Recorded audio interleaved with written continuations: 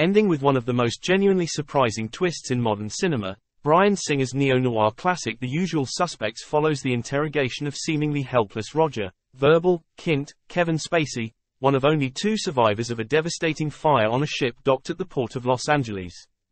Spacey spins the detectives, and hapless viewers, a long and twisted tale of drugs, deceit and death, explaining that everything comes back to a mysterious mob boss by the name of Keyser Söze.